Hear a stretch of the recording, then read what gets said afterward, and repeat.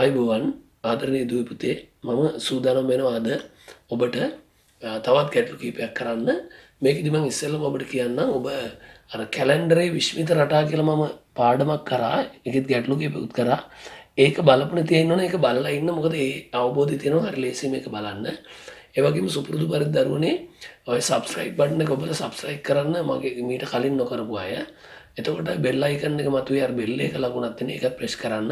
එතකොට ඔබට පුළුවන් දිගටම මගේ වීඩියෝස් ඊට පස්සේ බලන්න. ඒ වගේම තව පණිවිඩයක් තියෙනවා කියන්නේ මේක ඔබ දන්නවා මේ කරන්න නැති අය ඉන්නවා කරන්න. ඔබ ෆෝන් එකකින් බලනවා නම් මේක ෆෝන් එකේ උස අතට බලන්න නැතුව දිග අතට බලන්න ඒක දෙමාපියෝ දන්නවා හදලා දෙයි. එතකොට හොඳට වීඩියෝ එක ඔබට පැහැදිලි වෙනවා. ඔබ කරනවා ඇති කරන්න නැති අය ඉන්නවා තේරුම් ගන්න. හොඳයි අපි ප්‍රශ්නෙට යමු. 2005 අවුරුද්දේ ජනවාරි 1 2005 ජනවාරි කියන්නේ පළවෙනි මාසේ. 1 කියන්නේ පළවෙනිදා. බදාදා නම් මේක තමයි උදව්ව. මේ උදව්ව පස්සම යන්නේ වසරේ මැද දවස සොයන්න. වසරේ මැද අහන්නේ දිනේ නෙමෙයි මොකද්ද? දවස. දිනේ නම් විභාගයටත් ඇහුවා. මම ඒක කලිනුත් කරා. දැන් අහන්නේ දවස. හැබැයි ඔය දවසට යන්න කලිනුත් ඔය වසරේ මැද අපි හොයාගෙන ඉන්න ඕනි. හොඳයි දැන් බලමු මේක 2005 නිසා අධික අවුරුද්දක් නෙමෙයි. මේකට තියෙනවා දින 365ක්. දැන් අපි මැද හොයන්න යන්නේ ඊට කලින් මම ඔබට තව එකක් පෙන්නලා ඉන්නම් මේ එක බදාදානේ ඒ පළවෙනි සතිය අපි ලියනවා මෙහෙම බදාද බ්‍රහස්පතින්ද මේ බදාදෙන් පටන් ගත්ත නිසා තමයි මෙතන බදාදා ආවේ ඉතින් මේක බදාදෙන් පටන් අරන් අඟහරුවාදා ඉවර වෙනවා ඊළඟ සතියත් ඔහොමයි යන්නේ අපි ඔය දින ටිකක් දාගෙන ඉමු කොයි 1 2 3 4 ඔහම 7න් ඉවර වෙනවා ආයි 8න් පටන් අරන් 14න් ඉවර වෙනවා මම කැලෙන්ඩර් රටාව ඔබට කිව්වා දිගටම යන්නේ ඔහම 7 ඕක තමයි අපි වාසියට ගන්නේ දැන් අපි බලමු මේ 365 මැද හොයන්න හදන්නේ මෙන්න මැද ප්ලේස් පොයින්ට් එකකම ඉන්න මැද හොයන්න හදන අපි මේක දෙකට බෙදනවා. ඕන දෙකෙන් බෙදුවා. 3ට දෙකේ 1යි. 2යින් කලින් ඉතුරු වෙන්නේ 1යි. ප්ලේස් පොයින්ට් එකක් තියෙන මේ 6 ගේනවා. 16ට දෙකේව බලන්න කීයද කියලා.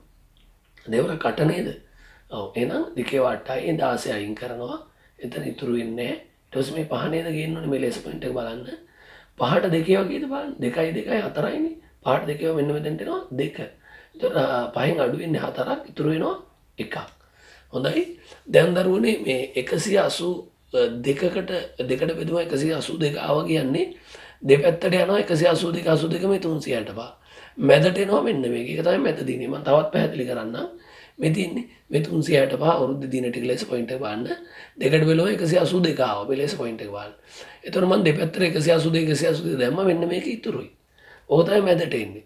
තර මෙහි ඉඳලා આવොත් මේ ලෙස පොයින්ට් එක පැත්තෙන් එන්න 182ක් ඇහැරලා 183 ගෙනිය තමයි මැද එක. මෙහෙන් આવොත් 182ක් ඇහැරලා 183 ගෙනිය. දැන් හරිනේ මැද ගන්න. ඒතර 183 ගෙනිය මැද. දැන් අපි හොයන්න ඕන ඕනකටම දවස. මේක යන්නේ දිනේ නෙමෙයි දවස. උඩ මතක ඇති දිනේ හෙව්වා ජනවාරි දින ටික පෙබරවාරි මාස 6ක දින එකතු කරලා 183 ඉන්නේ කොතනද කියලා එහාට මෙහාට කරලා බැලුවා. දැන් අපි යන්න ඕනේ මෙන්න මේ 7 මේ ලේස් පොයින්ට් එක බලන්න. ඔම 7 යන්න ඕනේ 7 රටාවෙන් 183 හම්බ වෙනකම්. හරි? ඔකට ලේසින් වැඩි 7න් බෙදෙන එක. ඔබ දන්නවා රටාව. මම ඊට පෙර පාඩමේ කරපු එක. හොඳයි 183 7න් බෙදමු. 18ට 7 වගේද බලන්න. 7යි 7යි 14යි නේද? 2යි. එතන මේ 14 අයින් කරනවා ලේස් පොයින්ට් එකත් ඉන්න. එතකොට 8න් 4ක් ගියාම 4යි. මේ 3 එනවා මෙතෙන්ට නේද? මතකයි නේද? මේ බෙදීමේ 3 එන්නේ මෙතෙන්ට. හරි. දැන් 43ට තමයි බලන්න කීයවද? 2 ඒවා 7 ඒවා 43ට 7 ඒවා ඔබ චක්‍රේ බලන්න 7තරක් 6 එන්නේ හොඳේ 7 ඒවා 6ක් 42යි. ඒතර 43න් 42 ගියා එකක් ඉතුරුයි. ඒතර දරුවනේ සති නැත්නම් 7 ගොඩක් 26ක් අපිට ලියන්න වෙනවා වෙන්න වගේ ලෙස පොයින්ට් එක බලන්න. ඕම 7යි ආයෙ 7යි මේ විදිහටමයි බදා දැන් පටන් ගන්නවා ගහර දැන් ඉවර වෙනවා.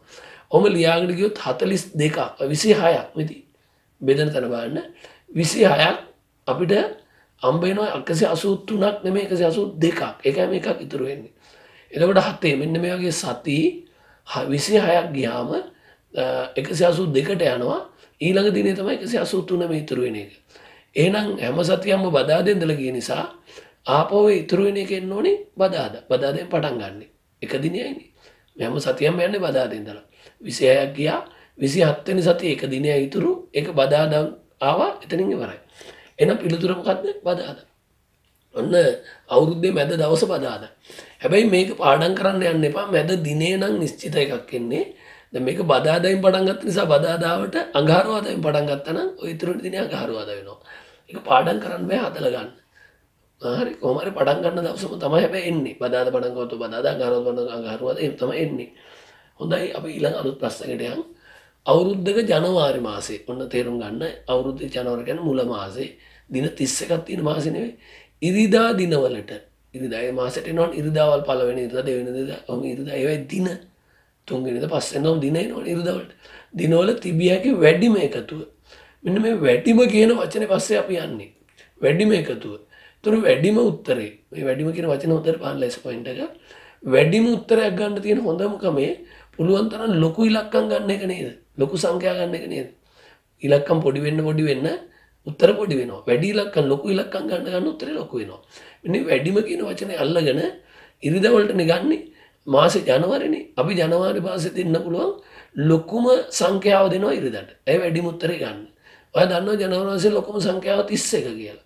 එහෙනම් අපි ඉරිදාට දෙනවා 31. ඔන්න 31 ගත්තා. ඊළඟට ඔබ හොඳටම දන්නවා ඉරිදාවල් යන්නේ 7න් 7. දැන් 31 ඉරිදා. ඊළඟට වැඩිම උත්තරේ මේ ලේස පොයින්ට් එක බලන්න. හොඳම එක වැඩිම එක ඊළඟට ගන්න 30. හැබැයි එහෙම ගන්න බෑ. මොකද මේ ඉරිදාවල් ඉල්ලන්නේ ලේස පොයින්ට් එක බලන්න. ඉරිදාවල් නම් ආයේ මෙතන ඉඳලා 7ක් පස්සට එනකන් ඉරිදාවක් එන්නෙම නැහැ. කැලෙන්ඩර් රටාවනේ ඔබ දන්නවනේ. හරි? ඔක තමයි විශ්මිත රටා කියලා පෙන්වන්නේ. එහෙනම් 7ක් අඩු කරන්න ඕනේ. 31න් 7ක් අඩු කරන්නකෝ. හරි මම අඩු කරන්න වෙලාව ගන්නෑ. එතකොට එනවා 24. ආයි ඊළඟ ඉරිදා. මොකද මේ ඉරිදාවල් වල ඉල්ලන්නේ ඊළඟ ඉරිදා 23 එහෙම ගන්න බෑ. 23 ගන්න පුළුවන් හොඳයි වැඩිම වෙනවා. මේ වැඩිම කියන ලේස පොයින්ට් එක බලන්න. වැඩිම කියන වචනෙට නම් ගැලපෙනවා 23. හැබැයි ඉරිදාවල් එහා ඉරිදා එන්න 7ක් එන්න ඕනේ. හොඳට තේරුම් ගන්න ඉරිදාවල් 7න් එන්නේ. 7ක් අඩු කරන් 17යි. තව 7ක් අඩු කරන් 10 ඉරිදා. 10න් අඩු කරන් 3 ඉරිදා. එතනට අඩු කළොත් ඒක යනවා පහුගිය අවුරුද්දේ ජනවාරි වලට එන්නේ නැහැ. ඕන උච්චරයි තියෙනවා. ටික එකතු කරලා නම් හරි. ඔය ටික එකතුව ඉතින් මම එකතු කරන්න කාලේ ගන්න නැහැ. ඔතන එකතුව එන්නේ 85. අපි ඔන්න ඉක්මනට එකතු කරමු 4 1 5යි. 5යි 7යි 12යි 12යි 3යි 15න් 5 එකක් විතරයි. ඒක තුනට එකතු කරන් 4යි 4යි 2 6යි 7යි 8යි 85යි. ඕක තමයි ඉරිදාන වැඩිම එකතුව. දැන් ওই ජනවාරි මාසෙකනේ. දැන් ඕක මම අහපු නැති ප්‍රශ්නයක් තව පස්සකටත් උත්තර කියාගෙන යන්නම්. උත්තරය 85යි මේ තියෙන්නේ. මේක අප්‍රේල් වුණා නම් අප්‍රේල් වැඩිම එකතුව ඇහුවා නම් ඉරිදවලම එතකොට ගන්න වෙන්නේ 31 නෙමෙයිනේ දරුවනේ. අප්‍රේල් මාසේ ලොකුම ඉලක්කම 30. එහෙනම් 30න් පටන් අරන් 7 එන්න ඕනේ. ඔන්න මම තව ප්‍රශ්නයක් ඔබට කියලා දෙන්න හොඳේ. දැන් මෙතන ජනවාරින්ද 31 වැඩිම වුණා. මේ වැඩිම කියන වචෙන්ද ගන්න ලෙස පොයින්ට් එක ගන්න. හැබැයි අප්‍රේල් මාසේ ඇහුවා නම් වැඩිම එක 30. එතකොට 30 ඉඳලා පස්සට එනවා. ඒත් ඉතින් ඊළඟ ඉරිදාට එන්න 7ක් එන්න ඕනේ 23යි. තව 7ක් අඩු වෙන්න ඕනේ 16යි. තව 7ක් අඩු වෙන්න ඕනේ 9යි. තව 7ක් අඩු වෙන්න 2යි. ඔය ටික එකතු කරාම එනවා වැඩිම එකතුව. නිසා තේරුම් ගන්න ජනවාරි වල 85වට අප්‍රේල් වල 85 එන්නේ නැහැ. අප්‍රේල් වල උතන එන්නේ 80. හරි. ඔය වැඩිම එකතුව. හොඳයි මේ වැඩිම කියන වචනට අඩුම එකතුව ඇහුවනම් අපි ගන්න බලන්නේ මේ ලොකුම ඉලක්කම්ද පුළුවන් තරම් පොඩිම ඉලක්කම්ද. එහෙනම් එකතුවට අඩුම ඉලක්කම්. ඒ කියන්නේ ජනවාරි නම් ගන්න ඕනේ කීයද? එක පුංචිම එකෙන් පටන් ගන්න ඕනේ. මම මෙතන පෙන්නන්න මේ අඩුම එකතුව ඇහුවනම් අපි මේ තවත් ප්‍රශ්නයක් හොඳේ මේක පස්සේ ඇස්සෙම ප්‍රශ්න තුනක් කරන්නේ අඩුම ඇහුවනම් අපි පටන් ගන්න එකෙන්. ඒක නම් ජනවාරි නෙමෙයි මොන මාසෙ වුණත් පටන් ගන්න එකෙන්. හැබැයි ආයි ඊළඟ ඉරිදා මේ ලෙස පොයින්ට් එක බලන්න. ඊළඟ ඉරිදා එන්නේ දෙක එහෙම. දෙක ගන්න පුළුවන් හොඳයි අඩුම වෙන්න පුළුවන් තරම් පොඩි ඉලක්කම්. අපිට ආයි ගන්න වෙන්නේ 7ක් ගිහලා. ඉරිදා ගන්න බෑ ලෙස පොයින්ට් එක බලන්න. ඉරිදාවල් නෙවෙන්නේ. එහෙනම් අනිවාර්යයෙන් 1 7 8 ගන්න වෙන්නේ. ඊළඟ ඉරිදා ආයි 7ක් ගන්න ඕනේ. නැත්නම් ඉරිදාවල් ගන්න බෑ. 8යි 7යි 15යි 15යි 22යි 22යි 29යි. දැන් ඔන්න ඔය ටික තමයි අඩුම එකතුව. දැන් ඔය ටික එකතුවම එකතු කරන්න යන්නේ. ඔකට ඉන්නේ 75. ඉතින් මේක මේ ඕන මාසෙක එනවා. හැබැයි මේක බැරි වෙලාවත් පෙබරවාරි වුණා නම් අධික අවුරුද්දක් නෙමෙයි නම් 28න් ඉවර වෙන නිසා මෙන්න මේ ඉරිදාව නැතු යනවා. එහෙම වුණා නම් මේ 29ට මේකෙන් අඩු වෙනවා. ඒකට සති 4ෙන් තමයි අඩු මේක ගන්න වෙන්නේ. يعني පෙබරවාරි වල ඉන්නේ තවත් 29ක් අඩු වෙන්නේ. මොකද 29 කියලා දිනයක් නැහැ නේ. ඉතින් එහෙම වෙනස්කම් තියෙනවා. ඒවා නිකන් හිතලා කරලා බලන්න. හොඳයි. ඊළඟ ප්‍රශ්නෙට යමු. මේක මං කිව්වේ දරුවනේ රටා හොඳේ. දැන් මේක තවත් රටාවක්. දැන් කැලෙන්ඩරේ 7-7 ගියේ. ඔන්න බලන්න මේක යන්නේ. නිල් ගණන් කරන රතු කහ දම 4යි නේද? 1යි 2යි 3යි 4යි. ඉතින් අර කැලෙන්ඩරේ යන විදිහටම නිල් වලින් පටන් ගන්න දම් වලින් ඉවර වෙනවා. ආයෙ නිල් වලින් පටන් ගන්න දම් වලින් ඉවර වෙනවා. හැබැයි දැන් යන්නේ 4 ගොඩවල්. දැන් අපි බෙදනවා නම් බෙදන්නේ 4ෙන්. ගොඩවල් හදනවා නම් හදන්නේ 4ෙන්. හැබැයි ආරම්භයෙන් නිල් ඉවර වෙන්නේ දම්. ආරම්භයෙන් නිල් ඉවර වෙන්නේ දම්. එකක් දෙකක් ඉතුරු වුණොත් ඔහොම ගිහිල්ලා ගිහිල්ලා එකත් නිල් වලින් තමයි එන්න වෙන්නේ. දෙන්නෙක් නම් නිල් රතු. තුන් දෙනෙක් නම් නිල් රතු කා ඉතුරු වුණොත්. එකෙක් කිල්ලුනොත් නිල්. ඉතුරු වුණේම නැත්තම් දම් වලින් ඉවර වෙන ගොඩකින් ඉවරයි. අවසන් වෙනවා. ඔක තමයි අර කැලෙන්ඩරේ හත හත ගියාම එයා හතර හතර යනවා. ඒකම තමයි තියෙන්නේ. මේක හතරේ රටාව එච්චරයි. හොඳයි. දැන් බලමු යන වර්ණ වලින් පිළිවෙලට කොඩි එල්ලා ඇති කොඩි වැලක 54 වෙනි කොඩියේ පාට. දැන් යන්න ඕනේ 54 වෙනි හොයාගෙන. අපි මේ වර්ණ හතර ලියා ගන්න නිල් රතු කහ දම්. ඔකට එන්නේ 4යිනේ දරුවනේ. දැන් පුළුවන් තරම් 4 4 4 4 යන්නේ. කොහොම යන්න ඕනේ 54 4ෙන් බෙදාගෙන යන්න පුළුවන්. ඔන්න 54 මෙන්න මේක 4 ගොඩවල් හදන්නේ. දැන් බලන්න කැලෙන්ඩරේ ඇදුවේ 7 ගොඩවල්. මොකද ඒක 7 7 යන්නේ මේක 4 4 යන්නේ. දැන් බලමු 4ෙන් බෙදලා. හොඳයි. පාඩ 4 කල්පනා කරන්න. එකයි නේද? ඒ 4 අයින් කරනවා. එකක් ඉතුරුයි. මේ 4 එනවනේ පල්ලට. දැන් 14ට 4 කල්පනා කරන්න. 4යි 8යි 12යි 3යි නේද? හොඳයි 3යි. එහෙනම් 12යි අයින් වෙන්නේ. ඔන්න ඉතුරු වෙනවා කීයක්ද? දෙකක්. දැන් ඔබට පැහැදිලි මේ 4ව 13ක් කියන්නේ ලෙස පොයින්ට් එක බලන්න. මෙන්න මේ වගේ පේලි 13ක් ওই කොඩි වැලේ කොඩි එල්ලනවා 13ක්. ඒ 13 එල්ලුවම එන්නේ 54 නෙමෙයි 52. ඒකනේ මේ දෙකක් ඉතුරුනේ. එහෙනම් මේ පේලි 13 ඉවරලා තව 14 වෙනි පේලිය පටන් ගන්නවා මේ විදිහටම. හැබැයි කොඩි තියෙන්නේ දෙකයි. ඉතින් ගියේ නිල් වල ඉඳලා නිල් දම් ඔන්න උතරින් ඉවර වෙනවා. මේ තමයි මේ දෙන්න. මේ අන්තිම දෙන්න. ඒ කියන්නේ මේ 53 මේ 54. හැබැයි මේක මෙහෙම යනවා මේ වගේ 4 4 පේලි 13ක් යනවා. ගියාම 52 එනවා. ඉතුරු දෙන්න තමයි අන්තිමට මේ එන්නේ. 53 54. එහෙනම් මෙයා 54 වෙනි කොඩිය. 54 පාඩේ කොඩි පාඩ මොකද්ද? රතු. දැන් ඔගේ අහන්න පුළුවන් තව ප්‍රශ්නයකටත් මම ගිහිල්ලා යන්නම්. ඔන්න බලන්න යටින් ප්‍රශ්නේ අපි අරන් බලමු. කියවන්නකෝ. ඉහත කොඩි වැලේ නිල් කොඩි ගණන. දැන් අහනවා මේ කොඩි වැලේම නිල් කීයක් තියෙනවද? අපි කලබල නොවි බලනවා ඉස්සෙල්ලම පළවෙනි 4 දෙනා දිහා. මේ 4 දෙනා අස්සර නිල් කීයද ඉන්නේ බලන්නකෝ. එකයිනේ. ඊළඟ 4 අපි ලිව්වොත් එතන ඉන්නේ නිල් කීයද? මේ වගේම එක්කෙනයිනේ. ඊළඟ 4 ලිව්වොත් ඒත් එක්කෙනයිනේ. දැන් ඔබට පැහැදිලිද මේ 4 ගොඩක නිල් එකෙක් ඉන්නවා කියලා? 4 ගොඩක නිල් එකෙක්. ඒතර 4 ගොඩවල් තිබුණානේ 13ක්. එහෙනම් නිල් ඒවා ඉන්න ඕනේ 13 දෙනෙක් එක එක ගොඩවල් 13 13ක් ඉන්න බෑ. හැබැයි ඉතුරු වෙච්ච දෙන්න මේ ඒ දෙන්නගේ නිල් එකෙක් ඉන්නව නේද? එහෙනම් මේ ගොඩවල් 13 13යි ඉතුරු දෙන්නගේ එකයි කීයද 14යි. ඔන්න නිල් කොඩි ගාන ඇහුවනම් කියන විදිය. හොඳයි බැරිලා කහ කොඩි ගාන ඇහුවනම් අන්න දරුවනේ ඒත් මේ ගොඩක එක්කෙනෙක් ඉන්නවා. මේ 4 දෙනාගේ අහ එකෙක් ඉන්නවා. ඊළඟ 4 කොඩි එල්ලුවොත් ඒත් එකෙක් ඉන්නවා. මේ 13 මේක එක 13ක් ඉන්නවා. හැබැයි ඉතුරු දෙන්නගේ කහ එකෙක් නැහැ. ඒ වුණා නම් උත්තරේ 14 නෙමෙයි. ලේස පොයින්ට් එක බලන්න 13. හොඳයි. අපි ඉස්සරහට යමු. ඊළඟ ප්‍රශ්නේ කියව ගන්න. බල්බ් බලක නිල් රතු අන්න එතන පොඩි විශේෂයක් තියෙනවා බලන්න. නිල් රතු කියලා මම දෙකක් දැම්මා. එහෙම රටා එන්න පුළුවන්. ඉබාට ඇවිල්ලා නැහැ. આવොත් ඉතින් ප්‍රශ්නයක් නැහැ. නිල් රතු කහ 4 දෙනයි. ඊළඟට දම් 5යි. ගණන් කරන්න 1යි 2යි 3යි 4යි 5යි. ඉතින් කැලෙන්ඩරේ නම් මේව 7 7 ගියා. ඉස්සෙල්ලා කොඩි වල 4 4 ගියා. මේ බල්බ් වල මේව 5 5 යනවා. 5යි ආයි 5යි ආයි 5යි. ඉතින් ඕන තැනකට ගිය හැකි. හරි අපි ඔය 5 යටින් දාගමුකෝ මේ.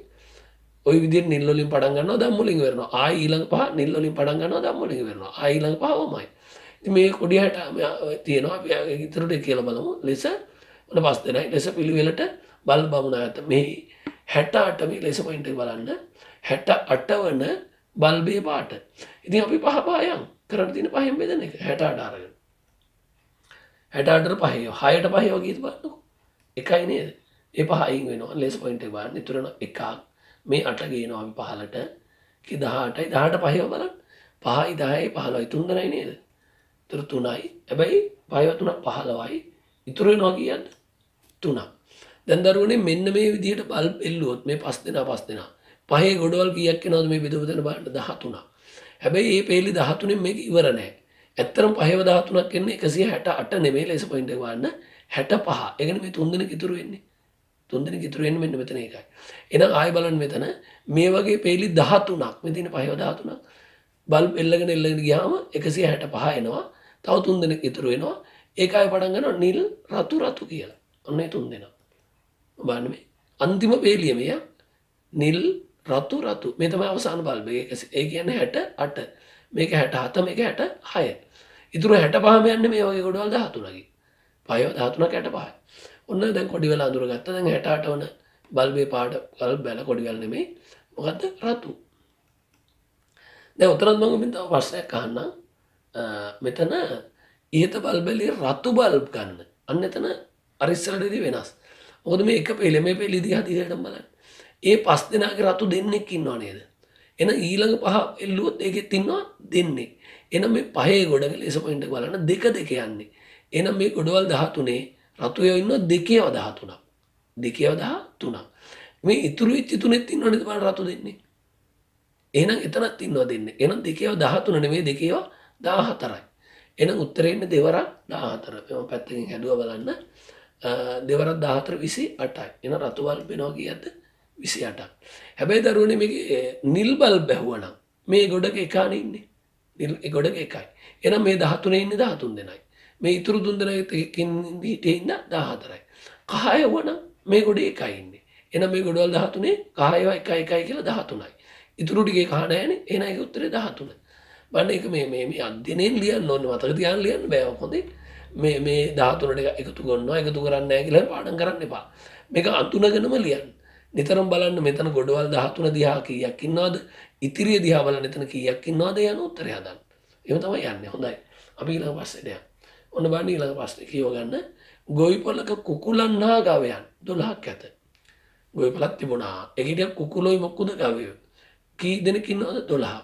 ඔබට මේ වෙලාවේ ලේසි මේ සත්තු 12ම ඇඳ ගන්න එක මම ඊළඟ ප්‍රශ්නෙන් කියන්නම් ඉච්චර අඳින්න නැතුව කියලා දෙන හැටි. හොඳේ. 12ක් ඇත. මොවුන්ගේ පාද ගණන 30ක්. ඒතර මුන්න කකුල් තියෙන්න ඕනේ 30ක්.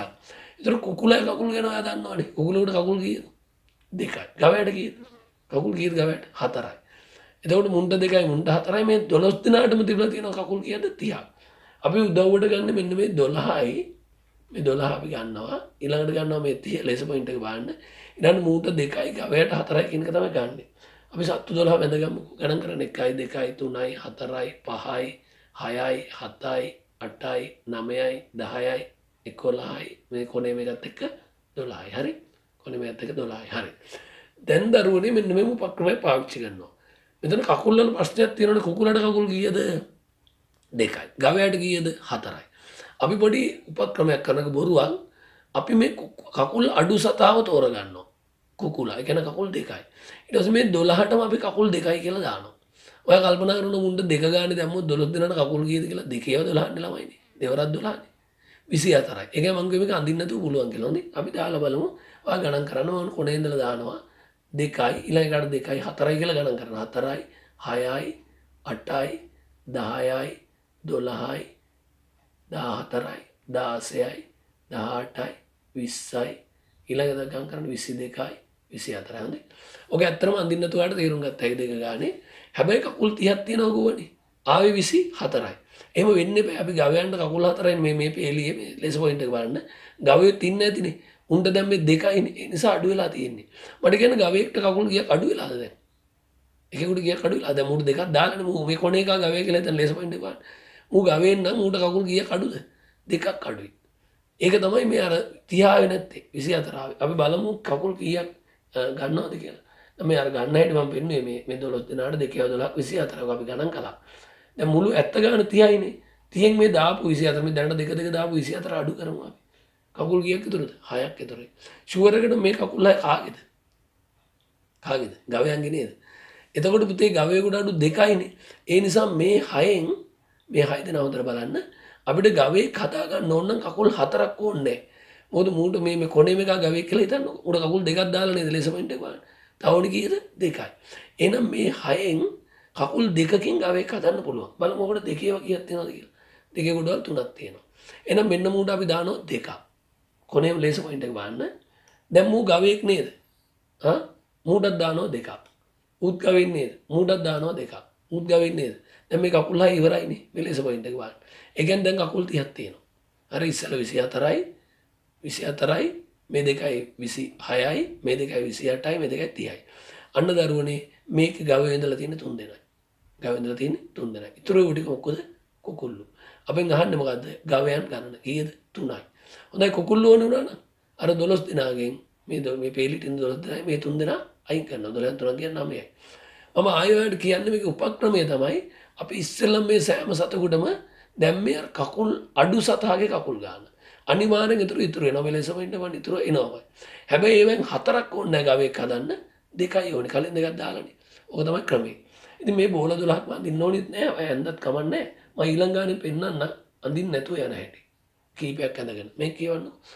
ත්‍රිරෝධ රත ගාලක ත්‍රිරෝධ රතහ. ත්‍රිරෝධ රත කියන්නේ මතක් කරගන්න. රෝධ තුනේ වාහන. කාර් මොනවාද කාර්? රෝධ හතරේ වාහන. 15ක් නවතා ඇත. ඔන්න වාහන ගාන 15යි. අර ඉස්සර සත්තු 12 වගේ මෙතන වාහන 15 නවතා ඇත.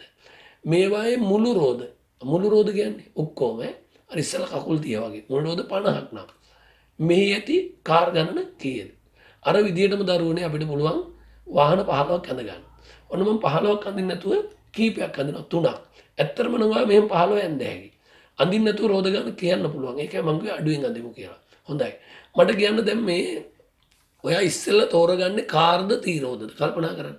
මම ඉස්සෙල්ලා තෝරගත්තේ කුකුල. ඇයි කකුල් අඩුයි. මෙතන කතා කරන රෝධනේ. ඔයා මොකද්ද තෝරන්නේ? තීරෝධ නේද? රෝධ අඩුයි. ඉතින් මෙන්න මේවට දානවා 3 රෝධ. ඇත්තට මේ 15ටම දානවා. අපි 15ම අඳින්න නැතුව රෝධ ගන්න හිතමු බලන්න. හොඳයි මෙන්න මෙයා තීරෝධයක්. මෙයා තීරෝධයක්. මෙයා තීරෝධයක්. අය ලේස පොයින්ට් එක වාහන 15ක් තියෙන්න ඕනේ. ඔය 15ටම දැම්මොත් රෝධ කීයක් ඒ දාර ඉස්සෙල්ලා දෙක දැම්මා වගේ. 3 15ක් ළමයිනේ. 3 අර 15 45යි. නේද? මෙන්න මම යට හදනවා මේ. 5 අර 3 15 5 එකක් ඇතුලේ 3 අරක 3 එක 4යිනේ. 45යි. හැබැයි රෝධ 50ක් තියෙනවා කියලා කිව්ව නේද? අන්න ඉතුරු වුණා. ඔයා දන්නවා 50න් 45 කියම ඉතුරු කීයද කියලා හිතෙන් කිව්වේ ඇයි? 5යි නේද? අපි අඩු කරලා බලමු. 50න් 45 කියම කීයද? 5යි. ෂුවර් එකට මේ රෝධ අර කාර් වල නේද? එයි මේ කාර් එකට රෝධ මේ කොනේ මේ කාර් එකක් කියලා හිතන්න ලේස පොයින්ට් එක බලන්න. ඕකට දැන් මේ රෝධ 3යිනේ. තව එකක් දාන්න ඕනේ නේද කාර් එකක් වෙන්න. ඒ උතන කාර් තිබුණානේ. අන්නේ දාපු නැති රෝධ ටික තමයි මේ ඉතුරු උනේ. එහෙනම් දරුවනේ මේ පහෙන් කාර් හදන්න රෝධ 4ක් ඕනේ නැහැ උනේ එකයි. මෙතෙන් එකක් දාපුවම කාර්. එහෙනම් මේ ඉතුරු පහෙන් අපි කාර් හදනවා එක රෝධ දාලා. දැන් බලන්න පහට එක ඒවා. අහන්න දෙන්නේ නැහැ පහට කියව නේ 2යි 3යි 4යි 5යි.